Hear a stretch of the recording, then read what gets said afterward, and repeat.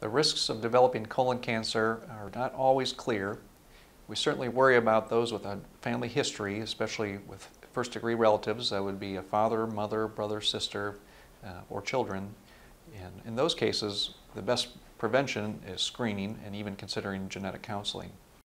Otherwise, we do think that the majority of colon cancer and rectal cancer probably develop from the diet that we have, though the specific food is not always clear.